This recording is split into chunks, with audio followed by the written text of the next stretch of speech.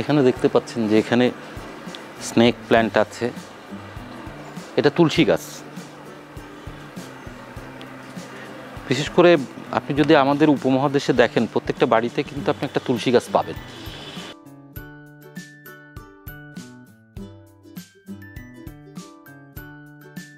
কিন্তু মুসলমানদের বাড়ি যে থাকবে না তা কিন্তু না, প্রত্যেকটা বাড়িতেই কিন্তু তুলসী গাছ থাকা উচিত। তার কারণ হলো যে তুলসীর পাতা অত্যন্ত একটা কার্যকরী ওষুধি। এই ওষুধিটা যদি আসলে আপনি না জেনে থাকেন তাহলে এটা কিন্তু আপনাকে জানতে হবে। এর বহু রকম গুণ আছে, এই জন্যে আমরা বাড়িতে একটা তুলসী গাছ রাখি এবং আপনিও রাখুন।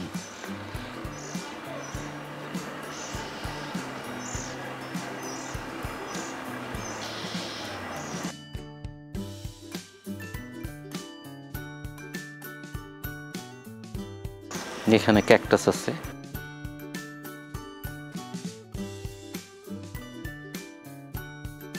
এই ক্যাকটাসগুলো মানুষের কিন্তু কম বেশি সবারই কিন্তু প্রিয়। বিশেষ করে ক্যাকটাসের যে শেপগুলো হয় এক একটা কিন্তু এক এক ধরনের শেপ হয়, অনেকে আবার শেপকে কাস্টমাইজও করেন।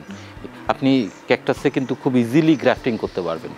আপনি যদি ইউটিউব থেকে একটু সার্চ দেন তাহলে দেখবেন যে ক্যাকটাস দিয়ে আপনি চাইলে মানুষও বানাতে পারবেন, মানুষের আকৃতি দিতে পারবেন। তো এই ক্যাকটাসগুলো যখন একটা শেপে আনতে হয় তখন কিন্তু এই শেপটা কিন্তু নিজে থেকেই হয়েছে, এটা কিন্তু আমরা তৈরি করিনি। কিন্তু এই শেপটা যদি আপনি চান তাহলে আপনি নিজে থেকেও কিন্তু এরকম শেপ তৈরি করতে পারবেন।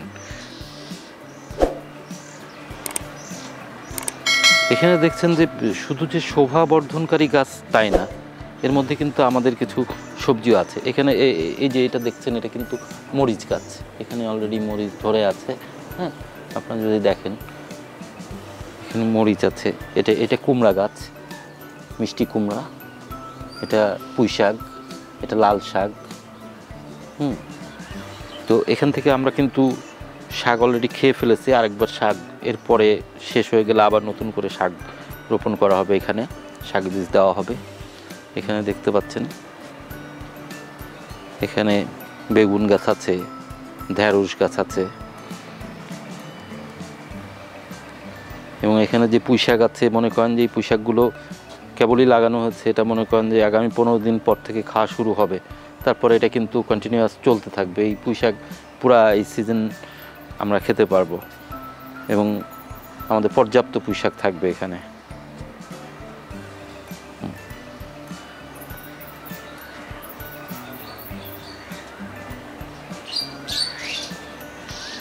পাশাপাশি এখানে দেখতে পাচ্ছেন এটা একটা টব, এখানে কাস্টমাইজ করা হয়েছে। এখানে আমরা একটা বনসাই তৈরি করছি, ওষুধ গাছ। এটাকে এখনো পটিং করা হয়নি, এটা কেবল লাগানো হচ্ছে, এটা আস্তে আস্তে পটিং করা হবে।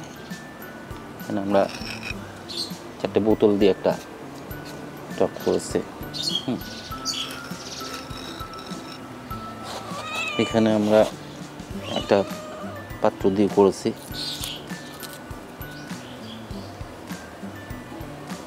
এক পাশে মানি প্ল্যান্ট আর এক পাশে গাছ।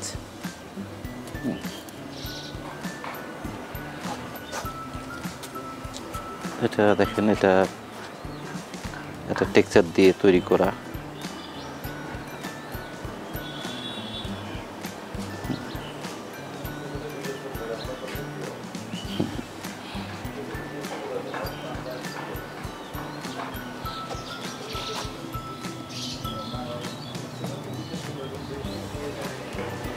এটা ক্যাকটাসের জন্য তৈরি করা, এটা মিনি ক্যাকটাসের টব থাকবে।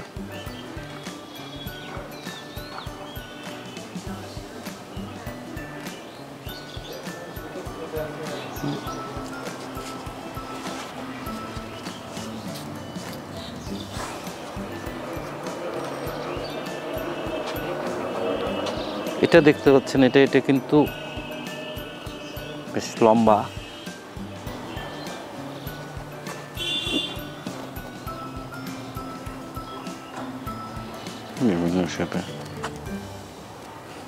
এটা একটা ডাইস দিয়ে করা,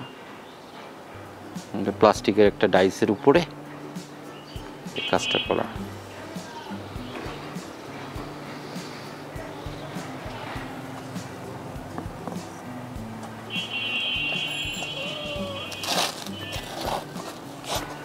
এটা কাপড় দিয়ে করা, এটা কাপড়ের টেক্সচারের উপরে সিমেন্ট দিয়ে করা।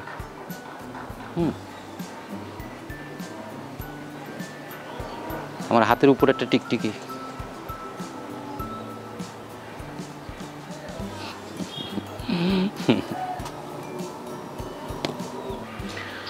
এটা মূলত শুরুর প্রথম দিকটা ছিল শখ থেকে, যে বিভিন্ন ধরনের ফুলের জন্য, গাছের জন্য যে টব তৈরি, সেই টবগুলো আসলে আমরা মার্কেটের থেকে যেটা কিনতাম তার থেকে একটু ব্যতিক্রমধর্মী যদি কোনো পাত্র তৈরি করা যায়, তো সেটা থেকেই মূলত শুরু।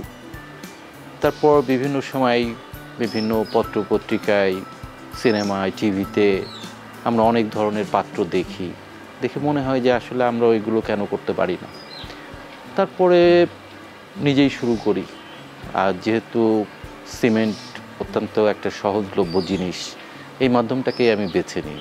তার কারণ 8 টাকা 1 কেজি সিমেন্টের দাম পড়ে আমাদের দেশে, তো 8 টাকার সঙ্গে আর 2 টাকার বালি হলে 10 টাকার মধ্যে কিন্তু আমরা একটা বড় টব তৈরি করতে পারি, 10 ইঞ্চি সাইজের একটা টব তৈরি করতে পারি, যে টবটা আমাদের মার্কেট থেকে কিনতে গেলে সর্বনিম্ন 25-30 টাকার নিচে কিন্তু কোনো টব এখন বাংলাদেশ মার্কেটে পাওয়া যায় না।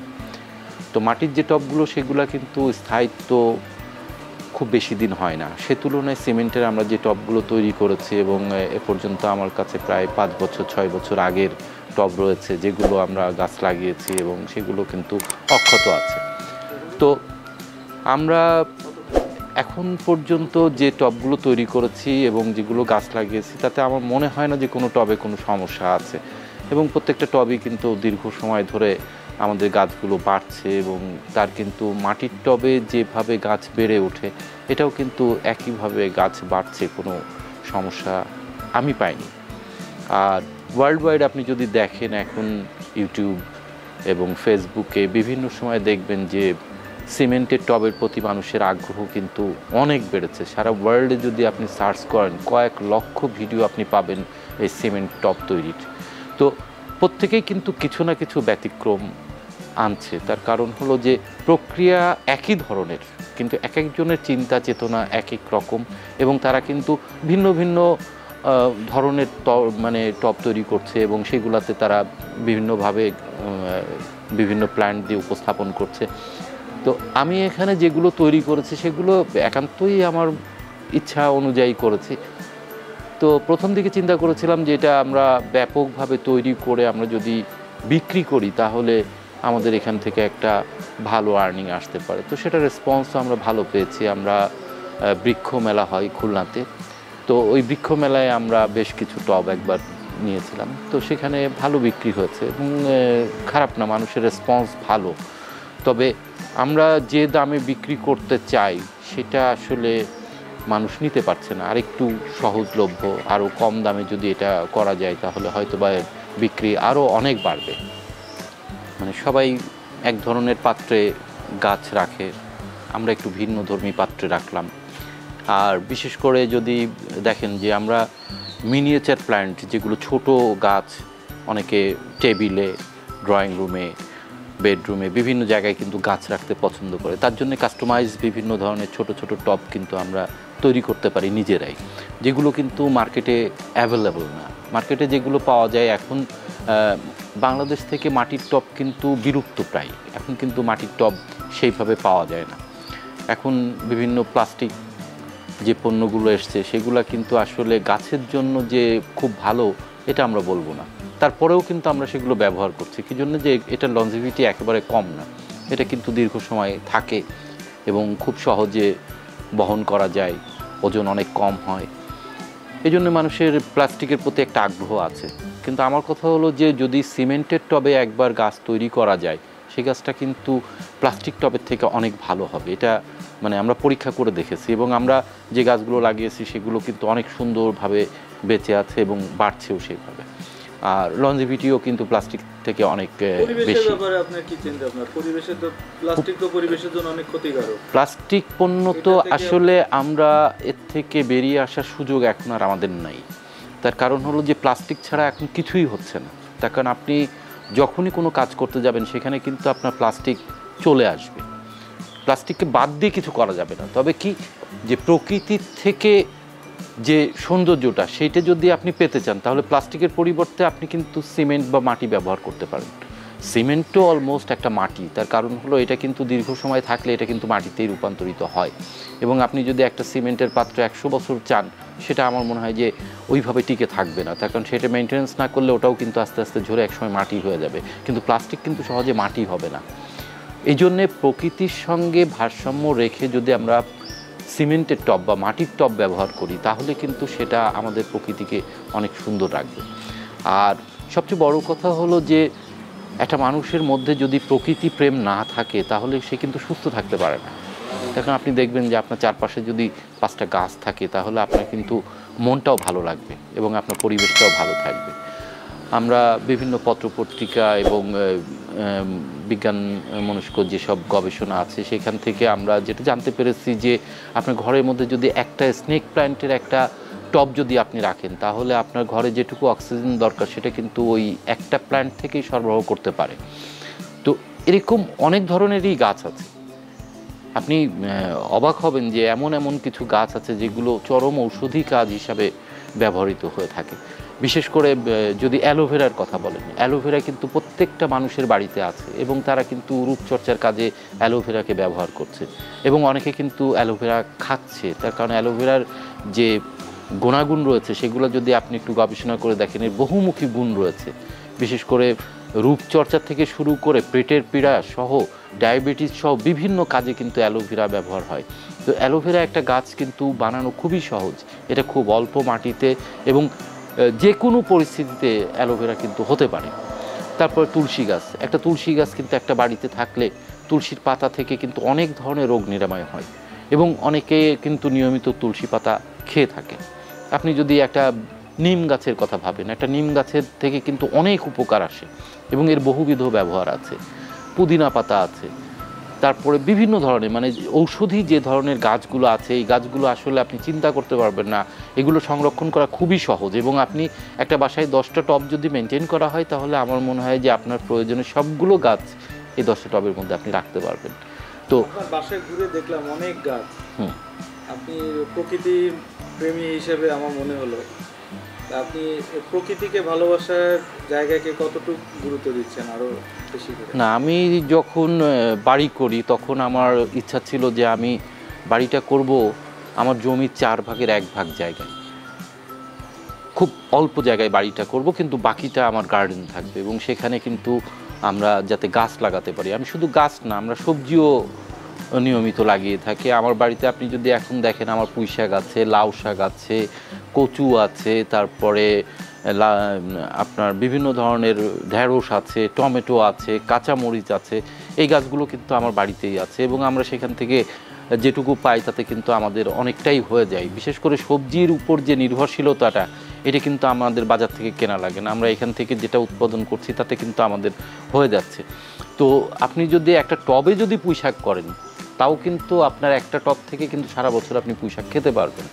একটা লাউ, আপনি একটা বড় ড্রামের মধ্যে লাউয়ের চাষ করতে পারেন, আপনি কুমড়োর চাষ করতে পারেন। কুমড়োর যে কি বলে শাক, এই শাকটা কিন্তু খুবই জনপ্রিয়। আপনি কয়েকটা কুমড়োর বীজ থেকে কিন্তু আপনি চারা বানিয়ে নিয়ে আপনি ইজিলি আপনি এটা চাষ করতে পারেন। তো শুধু যে প্রকৃতিতে আপনার সৌন্দর্য বর্ধনকারী গাছ আপনাকে রাখতে হবে এমন না, এর সঙ্গে আপনি কিছু ভেজিটেবল আপনার বাড়িতে খুব সহজেই তৈরি করতে পারেন। এর জন্যে মানুষের ইচ্ছার প্রয়োজন, সময়টাও কিন্তু খুব বেশি না। আপনি দিনে যদি 1 ঘন্টা প্রকৃতির জন্য কাজ করেন আপনার বাড়ির শোভাবর্ধন এমনিতেই হয়ে যাবে। তবে কি প্রত্যেকটা গাছকে আপনার যত্ন নিতে হবে, কারণ গাছ কিন্তু এমনই একটা জিনিস যেটা একটা পাত্রে লাগিয়ে দিলাম আর ওই মাঝে মধ্যে একটু পানি দিলাম তাহলে কিন্তু হবে না। গাছের দিকে লক্ষ্য রাখতে হবে, গাছের উপরে কোনো রকম ছত্রাকের আক্রমণ আছে কিনা এটা খেয়াল রাখতে হবে, নিয়মিত পানি দিতে হবে, একটা শিডিউল মেনটেন করে গাছের মরা পাতাগুলো ঝেড়ে দিতে হবে, গোড়ার আগাছাগুলো পরিষ্কার করতে হবে, এই সবগুলোই কিন্তু আপনাকে করতে হবে। সর্বোপরি আপনাকে রুচিসম্মত এবং আপনার জায়গা ভেদে আপনার কতটুকু জায়গা আছে সেখানে কী সাইজের একটা পাত্র দিলে আপনার ভালো লাগবে সেই সাইজের একটা পাত্র আপনাকে বানিয়ে নিতে হবে এবং এটা আপনি নিজে একটু চেষ্টা করলেই পারবেন। তার কারণ একটা সিমেন্ট থেকে একটা টব বানাতে গেলে একটা ধৈর্যের প্রয়োজন কেন প্রয়োজন? যে অনেকে যারা নতুন টব বানাতে যান তারা মনে করেন যে বানানোর সাথে সাথে এটা হয়ে যাবে। এটা কিন্তু সাথে সাথেই হয় না। একটা সিমেন্টকে জমাট বাঁধতে মিনিমাম 24 ঘন্টা সময় দিতে হয়। দেওয়ার পরে ওইটাকে রিমুভ করতে হয়, তারপরে ওইটাকে আপনি ব্যবহার উপযোগী করতে পারবেন। তার মধ্যে তাকে যদি কিউরিং করেন তাহলে সেটা আরও স্থায়িত্ব পাবে।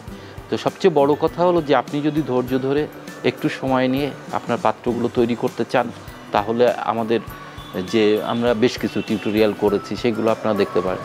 সেইগুলো থেকে আপনারা কিন্তু যে কোনো টব তৈরির প্রক্রিয়া এটা আপনি জানতে পারবেন এবং আমরা সেটা কিন্তু জানিয়েছি।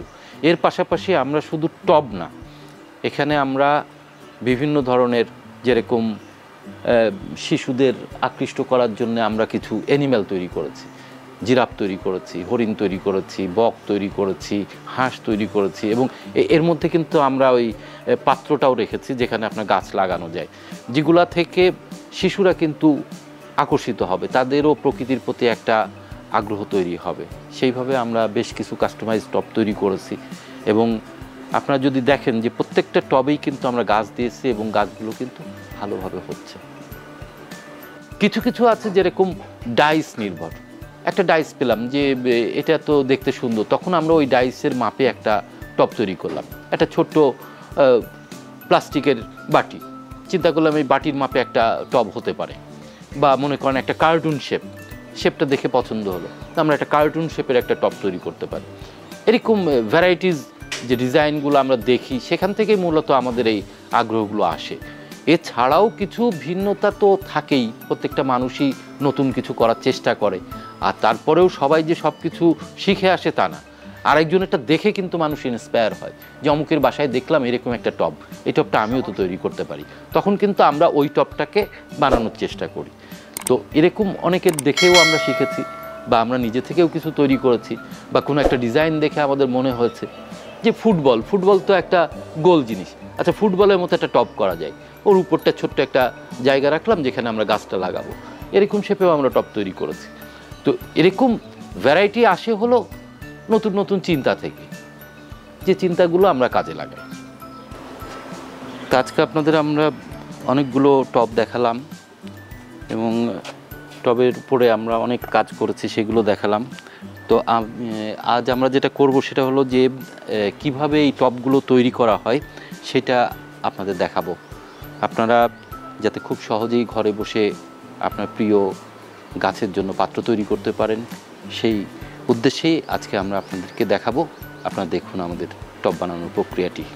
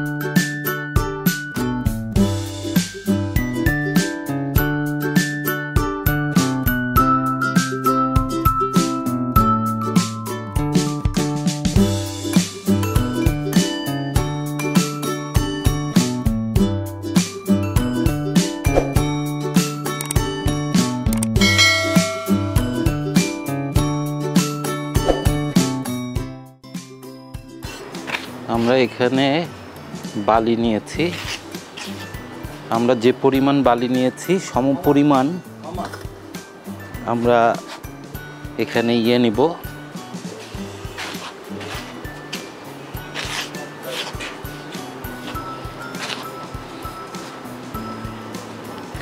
আমরা হাফ বোল বালি নিয়েছি, এর সমান সিমেন্ট নেব।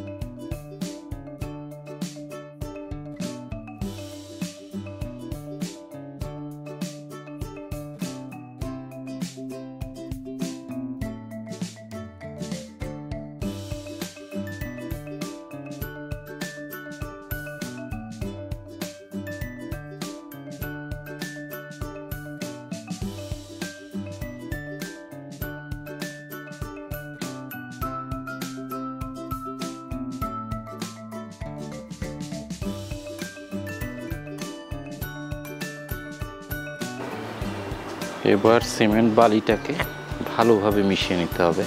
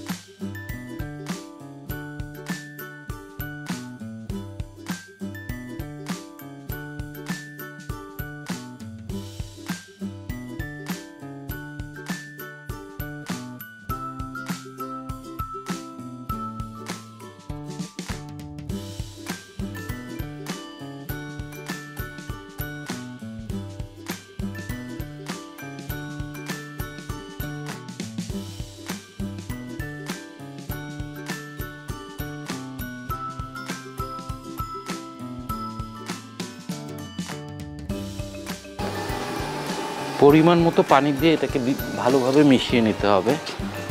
এক্ষেত্রে আপনার মনে রাখতে হবে যে পানি যেন বেশি না হয়ে যায় এবং আবার যেন খুব শুকনাও না থাকে। এভাবে ভালোভাবে মন্ডটাকে বানিয়ে নিয়ে এখন আমরা এই শেপের একটা পাত্র তৈরি করব। এই শেপের পাত্রটাকে আপনারা একটা পলিথিন দিয়ে আমরা মুড়িয়ে নেব। এটাকে একটা পলিথিন দিয়ে মুড়িয়ে নিতে হবে।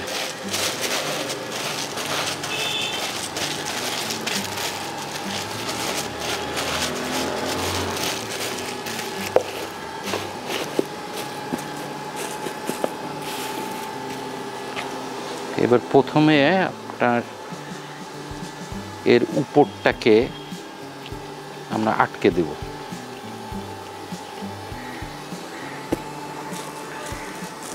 এতে সুবিধা হলো যে এটা একটা প্রেসারে থাকলো এবং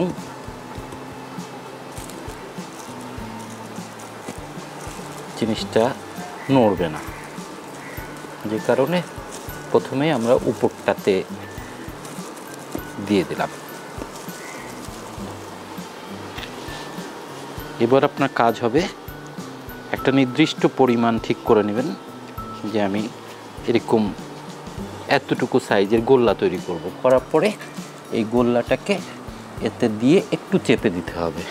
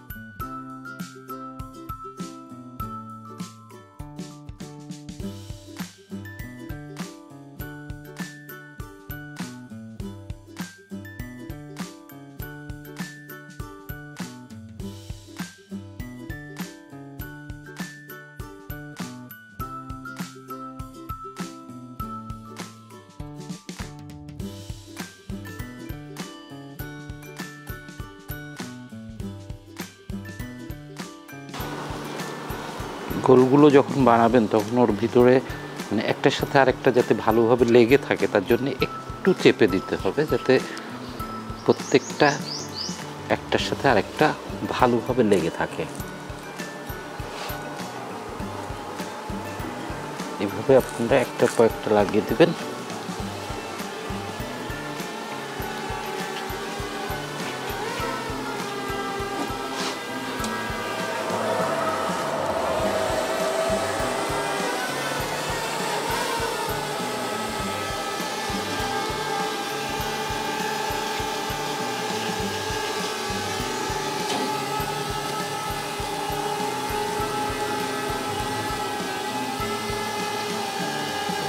নিচের একটা লাইন হয়ে যাওয়ার পরে এবার আপনি ইচ্ছা করলে গোলগুলা একটু বড় করে দিতে পারেন, তাতে আপনার স্টোন টাইপটা একটু বড় বড় লাগবে।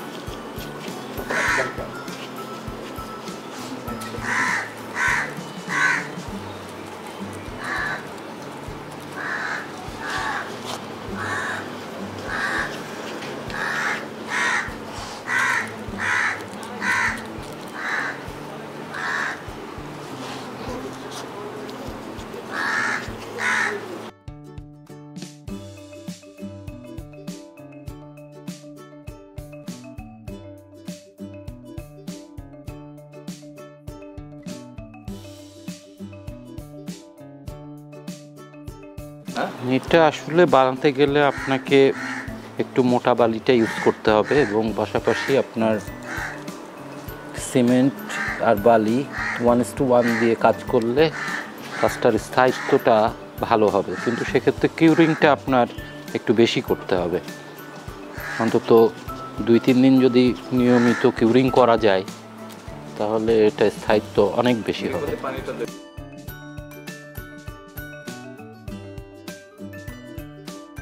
কিউরিংটা মূলত শুকিয়ে যাওয়ার পরে এটাকে প্রতিদিন অন্তত 4 বার ভেজাতে হবে। 2 ঘন্টা 3 ঘন্টা পর পর এটাকে পুরো ভিজিয়ে আবার শুকিয়ে নিতে হবে। এটাকে কিউরিং বলে। তাহলে আপনার স্থায়িত্বটা অনেক বেশি হবে।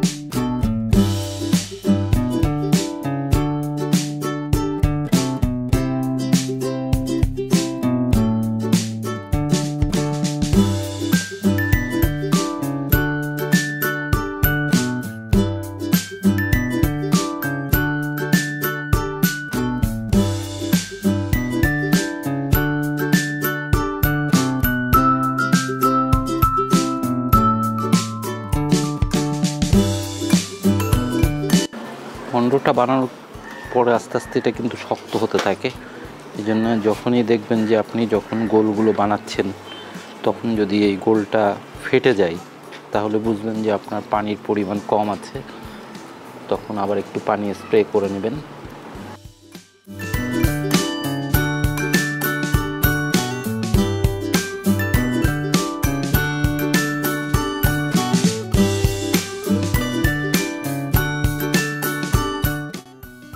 যখন আপনারা বালিটা নেবেন, বালির ভিতরে যদি কোনো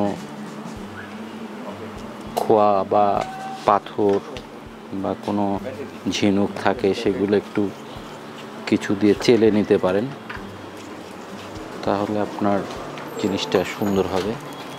আর যদি কোনো দানা থেকে যায় তাহলে হয়তো বা হাতও কাটতে পারে, জিনিসটাও অতটা সুন্দর হবে না। এই জন্য বালিটা সবসময় একটু চেলে নেওয়া ভালো।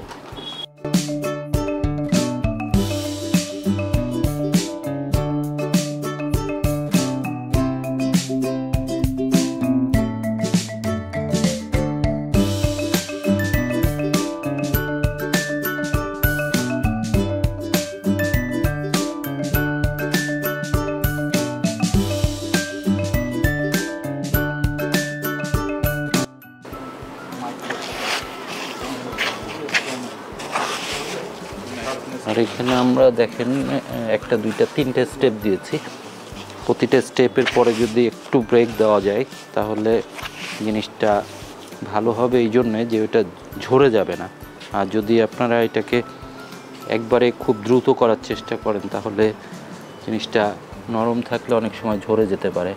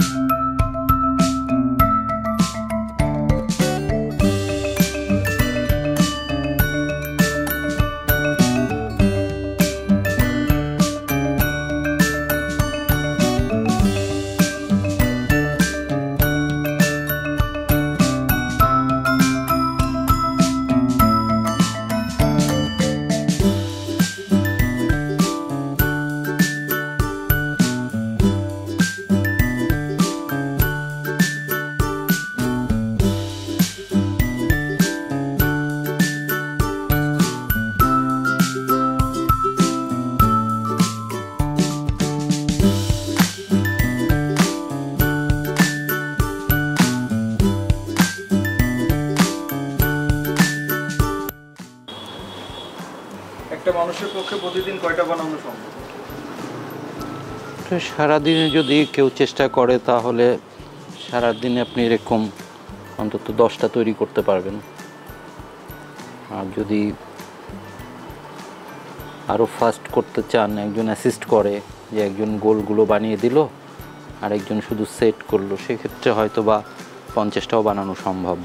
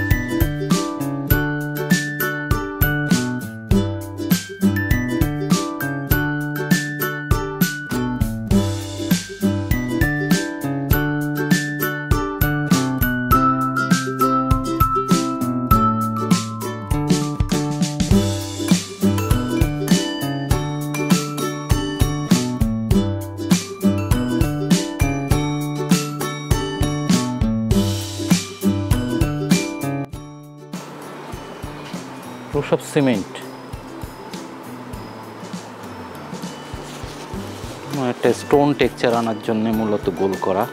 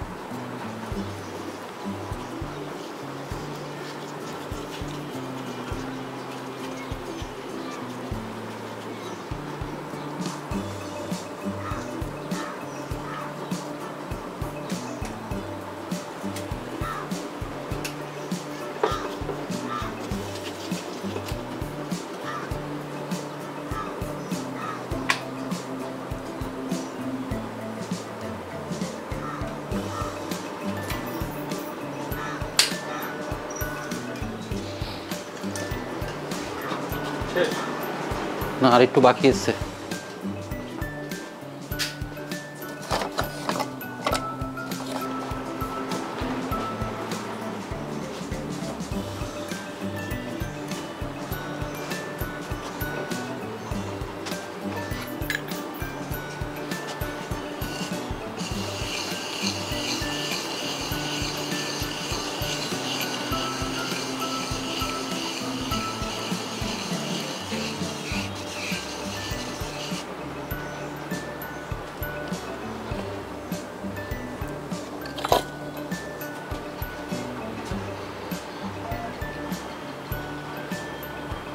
হচ্ছে এটা হলো এর বেসটারে সোজা করা হলো যাতে এটা ঠিকঠাক মতো বসতে পারে। এখন এর সাইডটা একটু টাচ আপ করে দেওয়া হচ্ছে ফোম দিয়ে।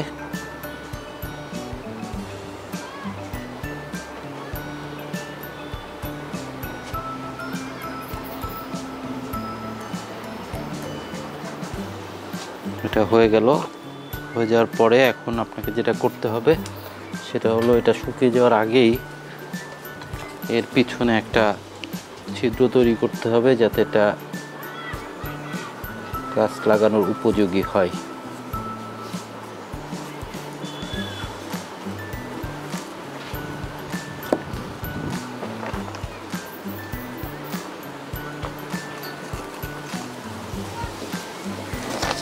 হয়ে গেল। এখন আপনি যদি মনে করেন যে না আমার এই টপটাকে আমি ঝুলিয়ে রাখবো, সেক্ষেত্রে আরও 4টে ফুটা করতে হবে। আর যদি মনে করেন যে না এটা মাটিতে রাখবো তাহলে এইভাবে রাখতে পারেন। আমরা এটা দুইটা পদ্ধতিতেই যাতে ব্যবহার করা যায় আমরা সেইভাবেই এটাকে তৈরি করব।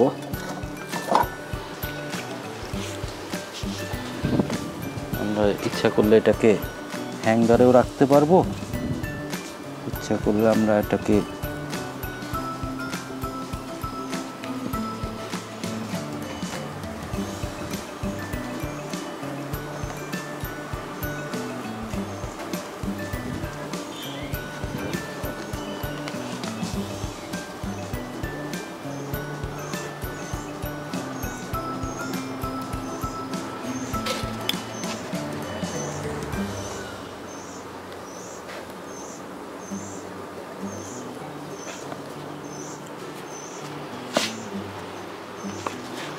এখন এটা শেষ। এটাকে এখন 24 ঘন্টা শুকিয়ে নিতে হবে, তারপর এটাকে ছাড়িয়ে নিতে হবে। তো এই ছিল মোটামুটি টপ তৈরির পুরো প্রক্রিয়া। এবং এটা যখন তৈরি শেষ হয়ে যাবে তারপরে 24 ঘন্টা পরে এটাকে ছাড়িয়ে একটু শিরিষ কাগজ দিয়ে ঘষে নিতে হবে। তারপরে ভালো করে কিউরিং করে পানি দিয়ে কয়েকদিন ভেজাতে পারলে ভালো হয়। কমপক্ষে 2 দিন ভেজানোর পরে এটাকে রং করলে সেই রংটা স্থায়িত্ব হবে এবং টপটার স্থায়িত্ব অনেক বেশি হবে। তো আশা করি আপনারা পুরো প্রক্রিয়াটি দেখেছেন এবং যদি এই বিষয়ে কারো কোনো প্রশ্ন থাকে আমার চ্যানেলে আপনারা যোগাযোগ করতে পারেন। আমরা আপনাকে এটা তৈরির আরও যদি কোনো উপদেশ দরকার হয় সেটা আমরা দিতে পারবো। আর এরপরে যে কাজটি করতে হবে সেটা হলো এরপর রং করতে হবে। তো এটা শুকিয়ে যাওয়ার পরে এটাকে ভালো করে শিরিষ করে তারপরে আপনি রং করলে সেই রংটা স্থায়ী হবে। আর কাঁচা অবস্থায় যদি কিউরিং না করে আপনি রং করেন তাহলে এর স্থায়িত্বটা অতটা বেশি দিন থাকবে না, কিছুদিন পরে হয়তো এটাকে ছেড়ে দিতে পারে, খুলে যেতে পারে, ঝরে যেতে পারে। তো ধন্যবাদ।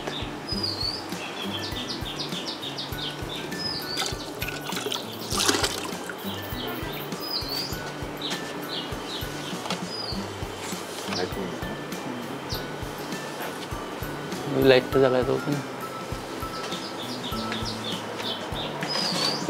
কি করতেছেন?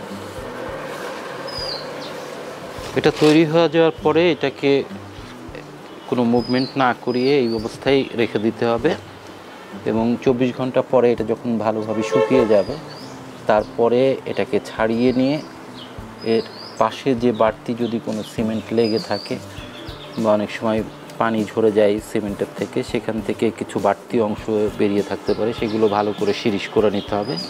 শিরিষ করে নিয়ে ভালো করে পানিতে ভিজিয়ে কমপক্ষে 2 দিন এটাকে ভালোভাবে ভেজাতে হবে 2 ঘন্টা পর পর এবং শুকাতে হবে। তারপর এটাকে আপনি যদি রং করেন সে রংটা স্থায়ী হবে এবং লঞ্জিভিটিও অনেক বেশি হবে, এর স্থায়িত্ব অনেক বেশি পাবে। তো এই ছিল মোটামুটি আমাদের প্রক্রিয়া। আর এরপরে যদি কোথাও কোনো টাচ আপের দরকার হয়, কোথাও যদি বাড়তি কিছু লেগে থাকে সেগুলোকে একটু সরিয়ে নিতে হবে।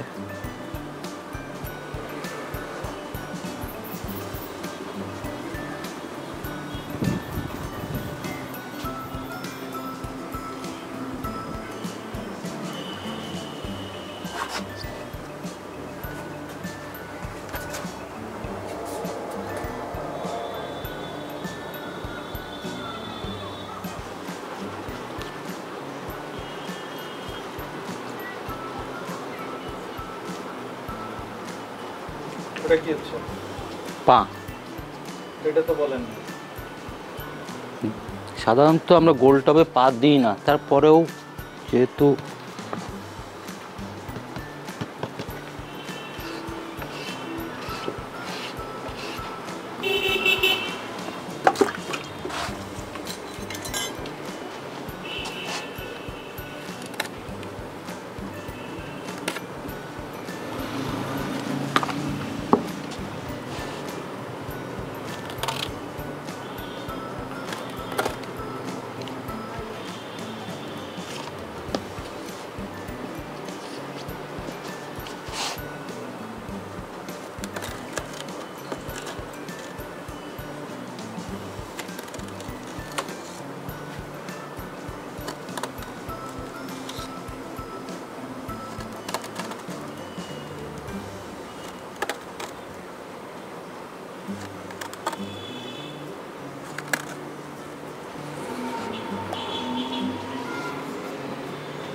প্রথমে এইভাবে পাটা কেটে রাখবেন। এরপরে এটা একটু শক্ত হলে তারপরে এটাকে ওর উপরে সেট করে দিতে হবে। আমরা একটু পরে এটাকে সেট করব, একেবারে সাথে সাথে না করে অন্তত এটা একটু শেপে আসার পরে আমরা এটাকে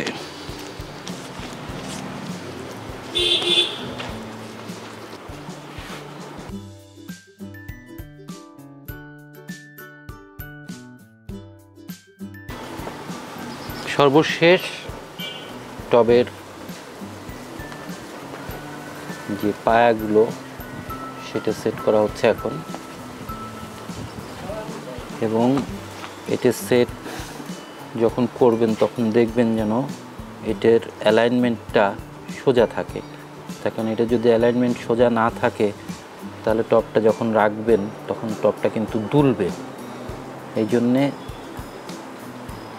এই পায়াগুলো আগে সেট করে নেওয়ার পরে ফাইনালি যখন এটাকে ফিক্স আপ করবেন তার আগে একটা প্লেন বোর্ড দিয়ে এটাকে একটা প্রেসার দিবেন। একটা প্লেন বোর্ড দিয়ে এটাকে সুন্দর করে একটা প্রেসার দিবেন যেন সবগুলো পায়া সমান থাকে।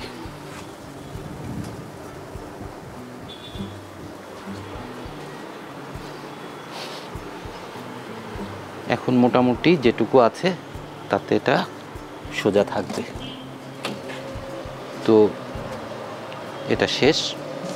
এখন এটার জন্য সময় দিতে হবে যাতে এটা শুকিয়ে যায়।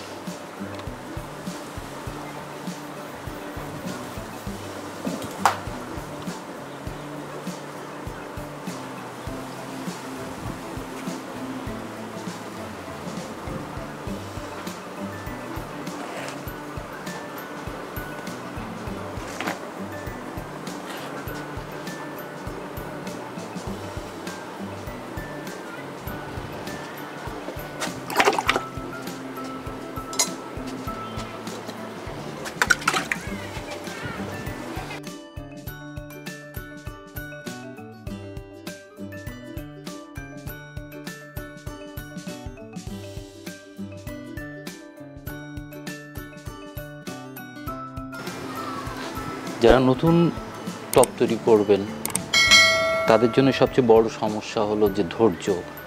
আপনি এই জিনিসটা তৈরি করার পরে 24 ঘন্টা আপনাকে অপেক্ষা করতে হবে।